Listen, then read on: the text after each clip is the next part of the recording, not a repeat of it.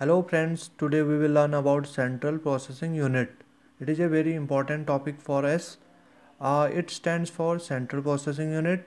It is considered as a brain of computer. इसे computer का दिमाग भी कहा जाता है. It is also called a microprocessor or processor. Third one is it performs the basic arithmetical, logical and input-output operation of a computer system.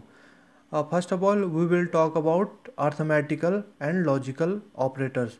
Arithmetical plus, minus, multiply and divide and logical operations में आते हैं हमारे greater than, less than, greater than equal to and less than equal to.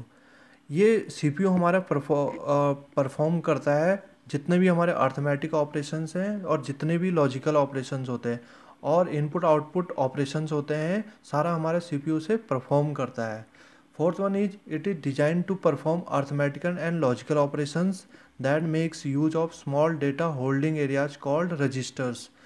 CPU हमारा जो बना है arithmetic और logical operation जहाँ पे परफॉर्म होते हैं एक स्मॉल जहाँ पे हमारे डेटा को स्टोर किया जाता है उसे हम रजिस्टर्स बोलते हैं.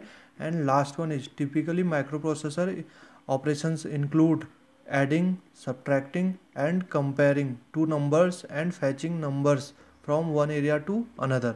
जो हमारे माइक्रो प्रोसेसर ऑपरेशंस होते हैं उसमें सारे अर्थमेटिक ऑपरेशंस एंड सारे लॉजिकल ऑपरेशंस परफॉर्म होते हैं and फैचिंग numbers from one area to another. फैचिंग means हमारे जितना भी डेटा है वो उस मेमोरी में अलग अलग उसमें स्टोर है, तो उस डेटा को एक जगह से दूसरे ले जाने के लिए फैच किया जाता है हमारे डेटा को.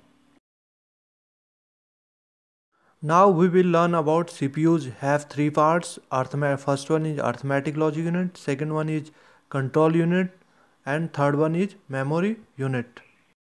Now we will learn about ALU. It stands for arithmetic logic unit and it is a digital circuit used to perform arithmetic and logical operations. Guys, I already told you about arithmetic and logical operations. Second one is control unit. Control unit is a component of A CPU. ये भी एक CPU का component है. That directs the operation of the processor. जो processor के operation को direct करता है. It tells the computers memory.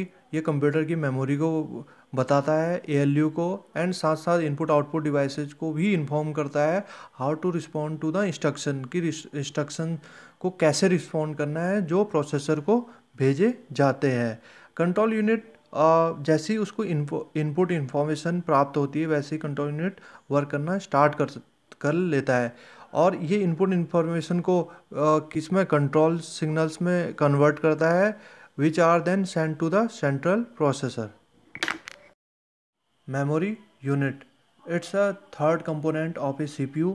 A memory is just like a human brain. ये ह्यूमन ब्रेन की तरह होती है. It is use to store data and instructions temporary. और ये हमारे जो डेटा और इंस्ट्रक्शन को स्टोर करता है वो टेम्परेरी बेस पे करती है. Computer memory is the storage space. ये कंप्यूटर मेमोरी हमारी एक स्टोरेज स्पेस है इन द कंप्यूटर में और data is to be process, जहाँ डेटा हमारा प्रोसेस होना होता है.